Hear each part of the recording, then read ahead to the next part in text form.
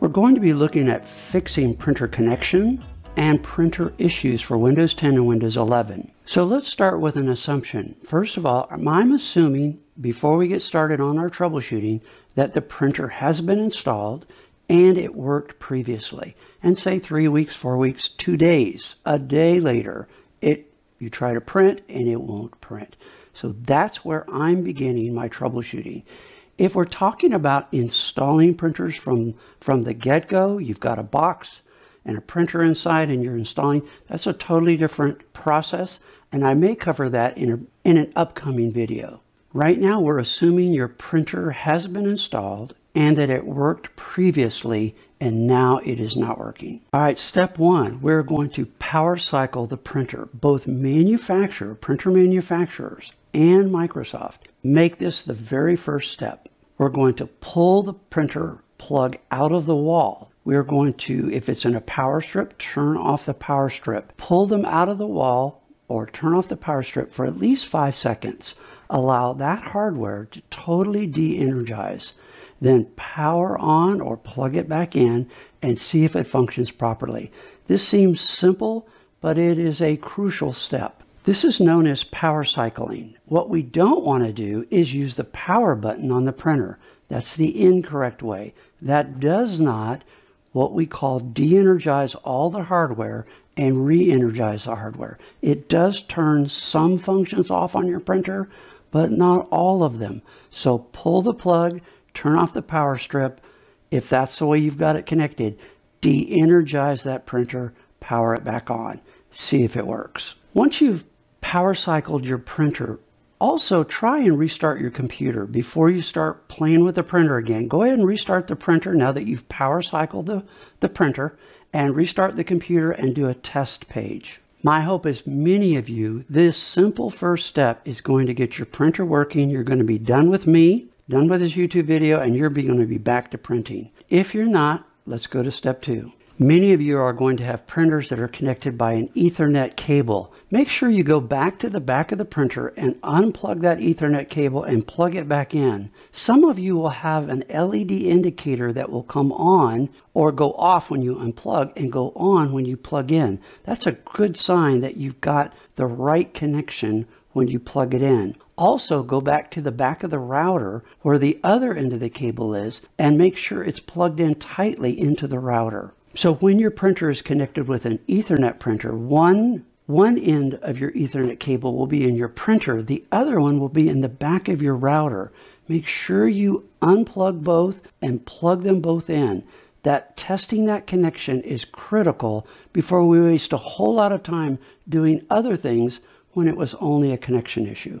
One nice thing about an Ethernet connection in your printer is many times the router connection and your printer connection will have an LED indicator. When it's properly connected, those LEDs should come on. If your situation is that you're connecting your printer to your computer via a USB cable, this is very popular also. Go to the back of your printer, unplug the USB cable, plug it back in. Go to your computer, unplug the USB cable, plug it back in. Many times on your computer, you'll hear an audible sound when you unplug and re-plug a USB cable into your computer. So if you hear that audible sound, that's good.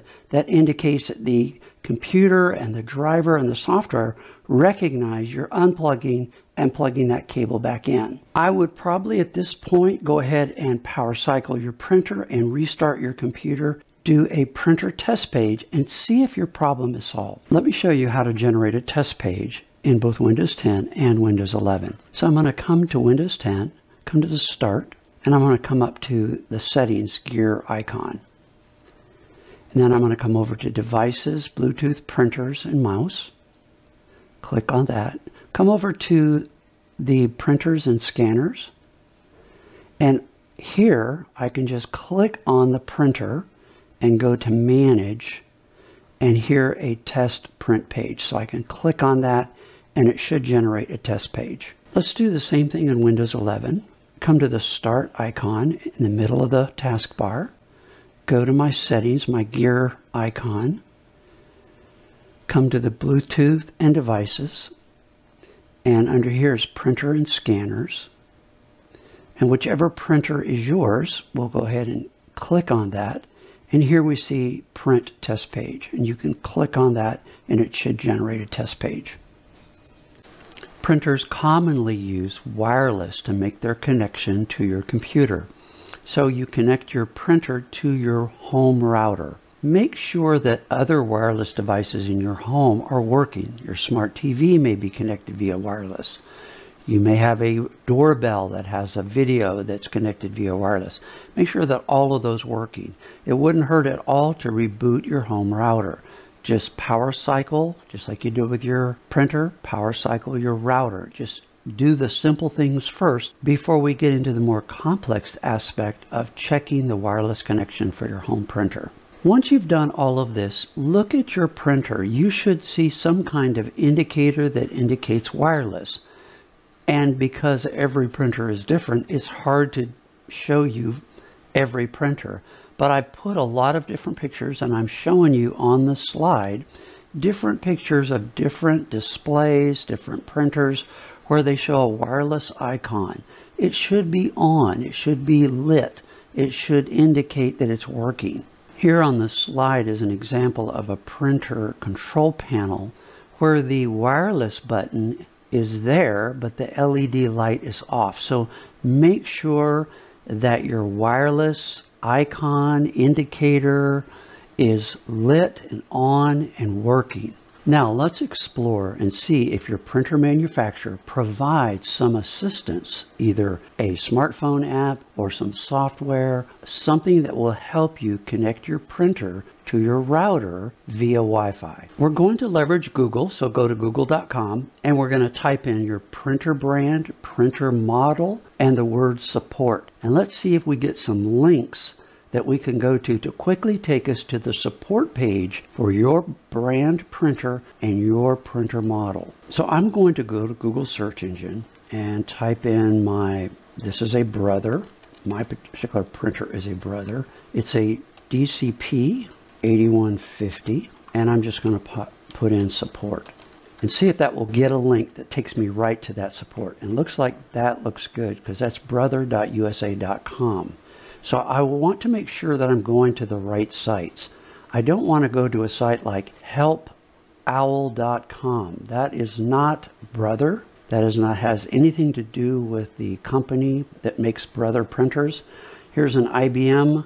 I don't want to go there. Printerdrivers.com. I don't want to go there. I want to go to a link that takes me to the website of the manufacturer Brother. So I'm going to go here. So it takes me to this page, and I can see I've got downloads, FAQs, troubleshooting manuals, consumable.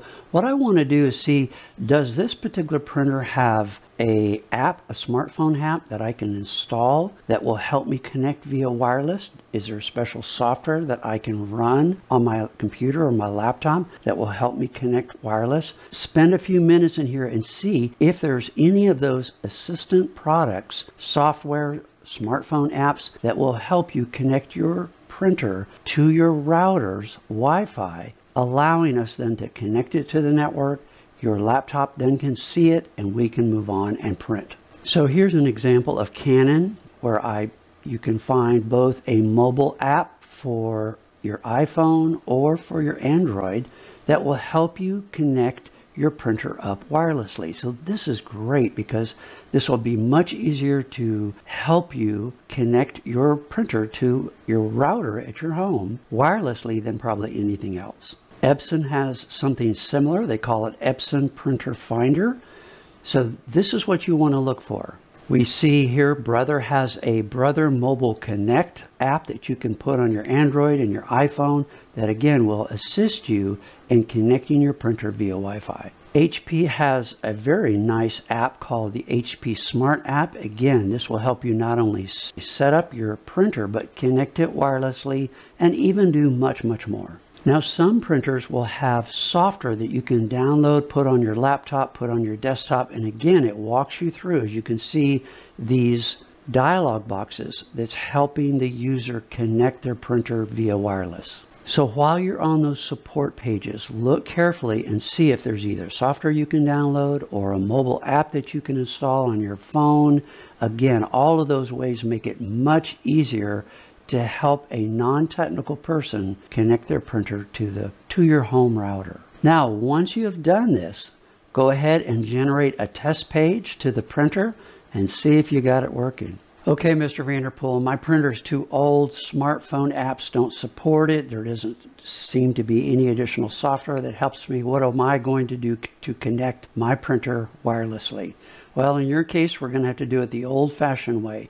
Get the user guide, find the chapter that deals with connecting wirelessly, and follow the steps. Here's where we're going to have to go back to your printer's instructions on how to connect via Wi-Fi. So we're going to use Google as your friend. Go to Google's homepage and type in your printer brand, your printer model, and then simply type user guide PDF. And that should get you a list of PDF user guides for your brand and your model. Go ahead and open those PDFs. So I've opened up Google and I'm going to type in my printer brand, which is Brother, and my printer model. Then I'm going to type in user manual PDF. And that will allow Google to search for a list of links that could get me to that manual. Notice here, as we look at this list, I want anything that's got brother.com. Here's another one, brother.com. Those are safe. We know this is taking, these search links are indicating this is from the company Brother. If I go down here, I see manualsfile.com. That is not Brother, the company Brother, which manufactures my printer. So I'm going to avoid any of these other websites.